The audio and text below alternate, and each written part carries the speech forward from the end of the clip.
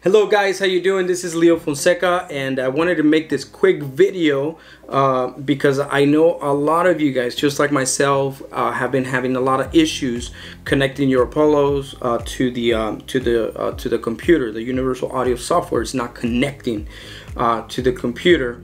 I'm gonna give you guys a quick fix for all of you guys that want to just go ahead and work right away because you have a client or whatever.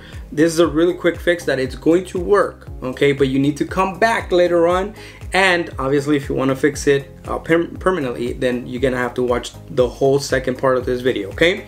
So very simple. I'm gonna get to it.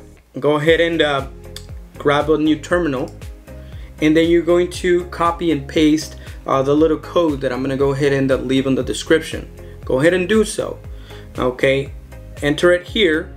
Press it's gonna ask you for your password. Go ahead and enter your password. When you're entering your password, you're not gonna see it, but go ahead and enter it.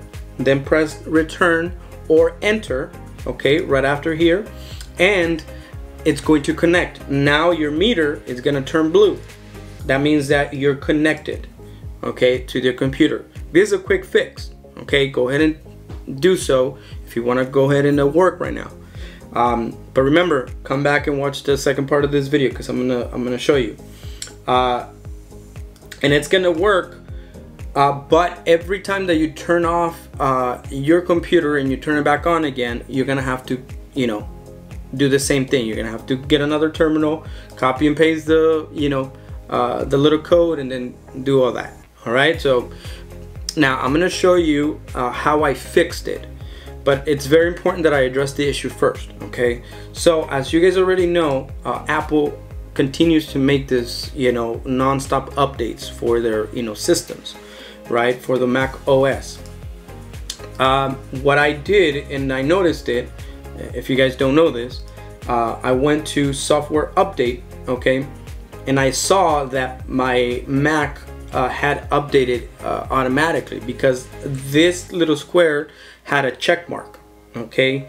And so now I'm in the 11.4, so it's an update with, you know, within Big Sur, right? They do that all the time, and so you have to uncheck that because that means that no matter what, it's going to do it. Even if you're working, it's going to go ahead and install it automatically. You don't want that because then you're going to have the same issues. So go ahead and do that. What's next is you're going to go ahead and go to applications, okay? And then you're gonna go ahead and uninstall. Go to the Universal Audio folder. You gotta uninstall the whole thing, okay? After you uninstall this, you're gonna go ahead and you know, click anywhere out of the screen right here. Press Shift, hold it, obviously. Shift Command G. And then you're going to add this also right here, this library and preferences. Here I'm gonna go ahead and copy it on the description as well. That way you guys can just grab it there, copy and paste it here. Right after that, you press go, right, and it's gonna take you to the preferences. So you're gonna go ahead and delete all the splits, you know, anything that has to do with universal audio. You're gonna see the console, Luna, mixer engine, you're gonna see the meter, and then all this, anything that has to do with universal audio, go ahead and erase it. Then you go down a little more and you're gonna see the universal audio folder. Erase that as well. You're gonna have to erase the whole thing, okay? So just throw it to the trash, erase it, okay? Go ahead and do that. Right after that, go ahead and restart your computer, okay? Make sure that everything is, you know, erased from your computer. Go ahead and do that. After this, go ahead and go into the universal audio. You're gonna go ahead and install the universal audio 13, the version 9.13.1. This is an older version, okay, but it's key. I don't know what that one has that the other ones don't have, because I even tried the 13.0 and the 12.2 and it didn't work. So I did 13.1, I installed it, right? And then right after I installed the system, it was asking me that I needed to give permission, right, for universal audio to connect to the computer. Now it didn't do it. It was still showing that the software was not installed correctly. That's okay, don't worry about it. Go ahead and grab the terminal once again, just like I showed you guys earlier. Copy and paste that the little code, and then go ahead and put your password, and now you're gonna see that it's going to connect. Okay, now make sure that you do also uninstall the Luna version. Okay, uninstall everything. After you uninstall that everything, you reinstall this 13.1 version, and it's connected now, because you're gonna see your meter that it is connected.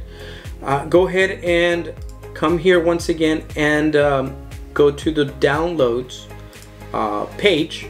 Okay, and right there, go ahead and download Luna.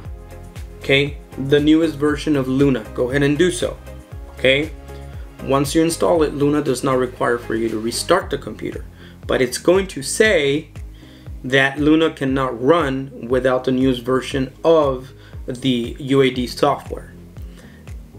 Go ahead and close Luna, and then come back to this page and then download the newest version of the software. Okay, for Big Sur. Go ahead and download it.